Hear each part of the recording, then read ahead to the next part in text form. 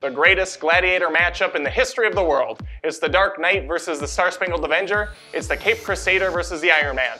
Marvel versus DC. Captain America Civil War versus Batman v Superman Dawn of Justice. That was my Jesse Eisenberg impression, and this is Movie Feuds.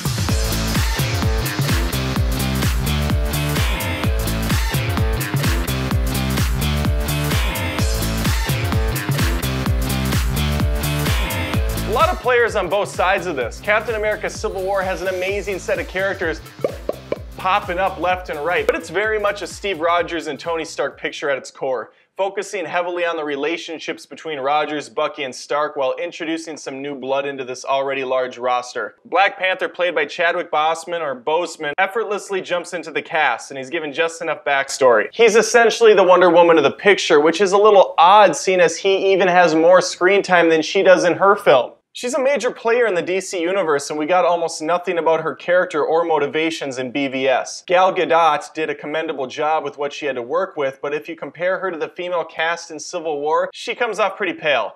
Not because she can't fight, she certainly can, she proved that. It's just there's nothing more to her yet. We've seen Black Widow and Scarlet Witch a couple times now and have a good idea of their history. I know people are sick of hearing about Batman's parents being murdered, but I think showing them again was absolutely crucial to his character. It's what defines him. Director Zack Snyder understood this. I'm not sure he understood anything else though, but he also knew that Batman's one of the most popular characters out there, and most people know his backstory, even if they haven't seen one of his damn films. So he keeps it short and sweet. It's shot beautifully, and it's quick to the point.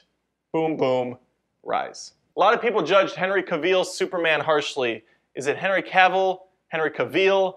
I butcher names a lot on this show, just kind of bear with it, okay? I thought he was great in Man of Steel and just as solid here. A good list of supporting cast, both returning and new, lend a hand. Lawrence Fishburne, Amy Adams, Diane Lane, Jeremy Irons, and Holly Hunter. Jesse Eisenberg gives a very polarizing performance as Lex Luthor. I found him very out of place. More out of place than a proud parent at an orphanage. I mentioned the large team Captain 3 contains, so let's do a roll call quick. There's Captain America, of course, Iron Man, Bucky, Falcon, Hawkeye, Vision, my brides, Scarlet Witch and Black Widow, Black Panther, War Machine, the list keeps going. The big standout for everyone I talked to, which was basically just my mom, was Spider-Man. Tom Holland nailed the performance. He looks like a young Tobey Maguire with better quips than Andrew Garfield. He's a great best of both worlds actor, and every single moment he was on screen, I was smiling. So many great lines, from the Empire Strikes Back reference to just the quick observations he throws out. You can definitely argue that Marvel movies are all pretty much the same, but those Spider-Man moments, looks like I'm jerking off a fly, really make this movie stand out. Flies have penises? Let's move on. These movies are both fairly long, running at 2.5 hours each. The Batman v Superman, I know there's a director cut that's like 6.5 hours long, maybe 12.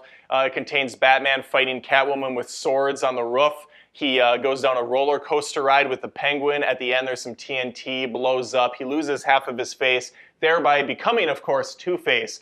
As we know, Batman becoming Two-Face is canon. Zack Snyder respects that. These are both very meaty movies too, meaning there's a lot going on and it's a sausage fest with plenty of muscle flexing, especially when Captain pulls down that helicopter. You work out, bro? Civil War plays the plot straightforward with a couple twists to keep things interesting. Can't actually remember the name of the bad guy in Captain America 3, but he was just kind of a means to an end to get our heroes to clash for the first time, and clash they do. It's not really the first time. I mean, they clashed in pretty much all the other movies they're in together. Civil War promised us some awesome fights between the Marvel good guys, and that's exactly what we got. I think the airport sequence is a good 20 minutes. Felt like it went on for a very long time in the best way possible. So much creativity on display. I love how the cast interacts with each other's abilities. You got Hawkeye busting out an arrow, shooting it, it splits off. Ant-Man's riding on one, he flips off inside of Iron Man's suit, starts breaking shit. Then the warning thing comes on, the fucking freezing water comes out or whatever it is. Ant-Man's gotta run away. Scarlet Witch and Black Widow get naked together, they kiss, there's a lot of touching, there's a lot of magic going on, thrusting, pivoting. This was in my dream and I'm sharing it now. Once the smoke clears, the movie barrels on for another final fight that's smaller in scale, but far more intense and personal. In comparison, which we sometimes do on this show, the fight with Batman and Superman is pretty damn awesome, albeit a bit short. We see a series of traps sprung on Supes. We get a misdirection, kryptonite, peekaboo from the Dark Knight. There's some very brutal hand-to-hand combat, and it all lasts for maybe 10 minutes, which is a shame since that's what the film was billed as. I will say that Marvel's been taking some pretty big liberties with its titles too. Age of Ultron should have been called Weekend with Ultron. Civil War should have been called Civil Dispute, or Captain America, Small Misunderstanding. War implies something much larger than we got, but that's where things are in the MCU. We're not going to get that dark and gritty violence the DC Universe has, and I think that's good. The MCU are films for all ages, where the DC franchise is clearly skewing older. Which is why it's such a shame the script is so stupid. There's no real theme or goal here, just a mishmash of different comics jammed into one flick. I want to go back to Civil War for just a second and point out how funny this thing is. Probably the funniest of all the MCU movies. The Bucky Falcon road trip comedy really worked. Spider-Man and Ant-Man were, every line they said was hilarious. I don't even know if they were all intentionally supposed to be funny, but they were. BVS is almost void of any happy moments. I've complained about this movie pretty hard in the past already, and this is me actually trying to go easier on it, because I do understand there's people that really enjoyed this film. In fact, they loved it quite a bit. I obviously didn't. I do think that there are some really good things about it, and most of them come from round 3, which we're doing now. This was my excitement for it. One thing I will absolutely give Batman v Superman credit for is the stunning visuals. It's not surprising considering Zack Snyder is all about them. From the opening act to the final moments, the camera is always giving us a pretty shot. Almost every frame could be hung on a wall, which is far more than I can say for the Marvel pictures that all have an extremely familiar look and feel. Which is also not a bad thing. The MCU is like a roller coaster. It's got its ups and downs, its highs and lows. I know that's redundant, but so is the MCU, really. They all kind of look the same, they all sound the same, they all play out the same way.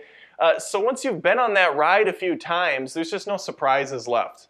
You know, you have that excitement in smaller doses, and that's kind of where we're at with Civil War. So watching a different type of superhero movie was refreshing, and it's totally different. It's not even a slow-paced and intelligent thriller like a Nolan film. It's not a hard R like a Blade movie. It's its own beast. The music also stands out, and not always in a good way, sometimes in a very obnoxious way. The movie just hammers you over the head with these musical cues. To its credit, at least it's noticeable. The MCU utterly fails almost every time in the sound department. Outside of Thor, I can't really think of a musical score that was any good. Civil War is no different. The music is just drowned out in the background. As for the action, both have some fantastic parts with chase scenes, group fights, Batman absolutely punishing baddies in a warehouse, Spider-Man kicking all sorts of ass, and so on. Dawn of Justice wins on style, Captain America wins on substance.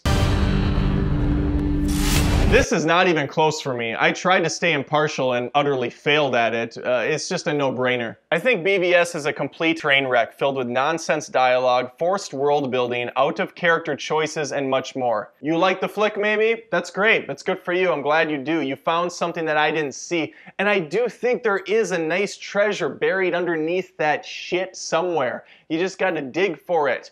Making the movie longer, however, I don't think is the answer. I think making this bit shorter is the answer. Put this down to an hour and a half. Remove Lex Luthor almost completely. Get rid of that third act of just nonsense. Get rid of Wonder Woman altogether. Get rid of those dumb tie-ins to the other future films with the world-building bull. And you know what? You might have something. You might have a Batman versus Superman movie like it was billed. I think Marvel can learn a couple things from DC though, especially in the music and visual department.